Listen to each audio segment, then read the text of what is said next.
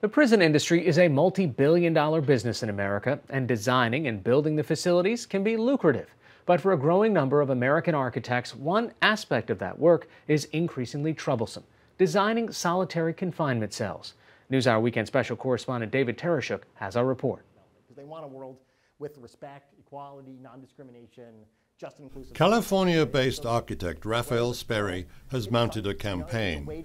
He wants his fellow architects to stop designing solitary confinement units in prisons and execution chambers too. After hiring an AIA architect, we're like the best. We're committed to the highest standard. Practically speaking, for an architect, the chance to design a new execution chamber occurs very rarely.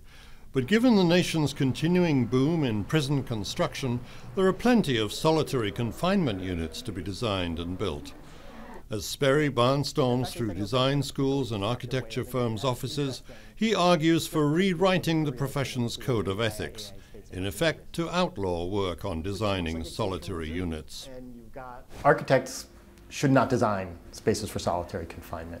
It's a form of torture that's recognized by the entire international human rights community. We're enabling and frankly participating in human rights abuse. Sperry's efforts to get architects out of designing for solitary are gaining traction among the profession's grassroots. Individually it doesn't make a difference, but as a profession as a whole, we can start saying, no, we're not going to take part in that. We are interested in bettering our communities, and how can you do that when you're putting people in small boxes and not giving them access to daylight. It's the best way to do it is just not do it. America's use of solitary confinement began effectively here in the Eastern State Penitentiary of Pennsylvania in 1829.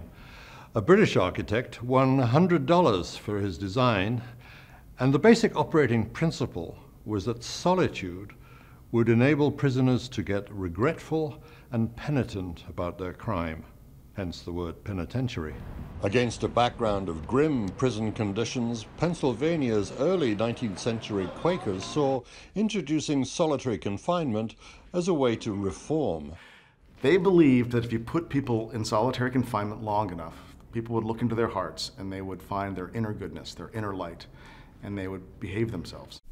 Sean Kelly works for the penitentiary, nowadays effectively a museum of incarceration, on interpreting its historical and social significance. The prisoners would live inside the cells and they would do some kind of simple work in the cell. They would make shoes or weave or make furniture. The prisoners would go out a little door into their own exercise yard, about the same size as the cell itself, but open to the sky. And that was their world, those two spaces. The cell for 23 hours a day, the exercise yard for 1, no visitors, nothing to read aside from the Bible, silence. 2 centuries later, psychiatric studies repeatedly find that prolonged solitary confinement can lead to profound mental disorders. Eastern State Penitentiary discovered that early on. It eventually gave up being a purely solitary institution after 85 years. And it eventually closed down completely as a prison in the 1970s. The great lesson of Eastern State turned out to be that solitary confinement did not rehabilitate people. There's debate about how damaging it was, but wide agreement that it was damaging. But throughout the nation's prison systems today, solitary remains in regular use, in theory mainly for a difficult minority of prisoners, the badly behaved, and sometimes to protect inmates who'd be at risk among the general population. Nevertheless, modern-day reformers increasingly argue that solitary is now vastly overused, and all too often it continues for unacceptably lengthy periods, even many years in some cases. Such alleged overuse is what's galvanizing concerned architects like Sperry. Even though solitary confinement is a really common practice in the United States, there's 80,000 people in solitary confinement, almost as many licensed architects as we have. The number of Americans who know that fact is very, very small. Because it's a practice that's done to prisoners who are already a neglected and discarded bunch of people. There is a body of opinion among architects, though, that does not object to designing solitary confinement units. Solitary confinement and maximum security confinements are necessary under certain very, very distinct circumstances. Jim Muller has designed many prisons over decades, including solitary units. The firm he recently retired from is among the world leaders of what the trade calls justice architecture. He believes their expertise as architects has brought a more humane approach to solitary confinement. It's better that we do it than not do it, because I'm worrisome about who would do it in the absence of architects doing it. Architecture is a commercial enterprise, of course, and designing prisons is good for business. There's been an almost fourfold increase in the number of state and federal prisons from 500 in the 1970s to nearly 2,000 now. And if an architectural practice turned down such work on grounds of conscience or ethics, they could end up at a competitive disadvantage, according to Mueller. The justice environment is a competitive business.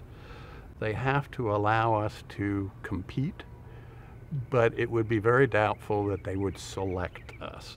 So if solitary confinement remains embedded in the business of prison design, can architects balance the demands of their clients, the prison authorities, with their own efforts to be humane?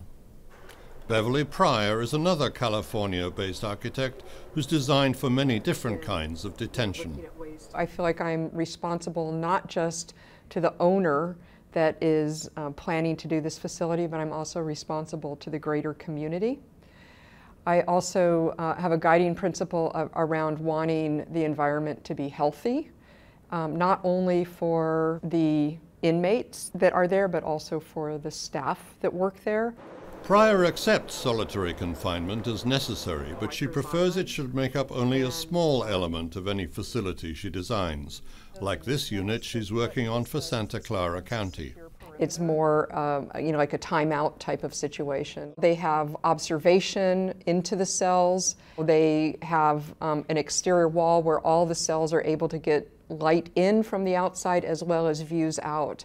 And that's one of the driving principles these days for health, is to have the long views, to experience daylight, to experience sunlight. But the basic dispute persists, no matter how humane some architects try to make their designs. Should architects ever design for solitary confinement at all? Feelings have run high. People invaded our office and sprayed paint across all the desks and throughout that office. So it was very, very destructive, and disruptive. But it did not deter us. The American Institute of Architects, or AIA, has so far resisted any substantial overhaul to its code of ethics. The AIA told NewsHour Weekend that their code already has a provision that applies generally to work on prisons. It's a standard, not an enforceable rule, and it says, members should employ their professional knowledge and skill to design buildings and spaces that will enhance and facilitate human dignity and the health, safety, and welfare of the individual and the public. But Sperry still presses his case, hoping this fall to win over local chapters of the Institute ahead of next year's national AIA conference. He and his supporters feel they're gaining ground. Yeah, AIA has not come all the way around, but they've started to come around. I think it just takes them a while to accept some difficult facts about the criminal justice system that they really haven't paid attention to in the past. And once they do that, they'll know what the right thing to do is.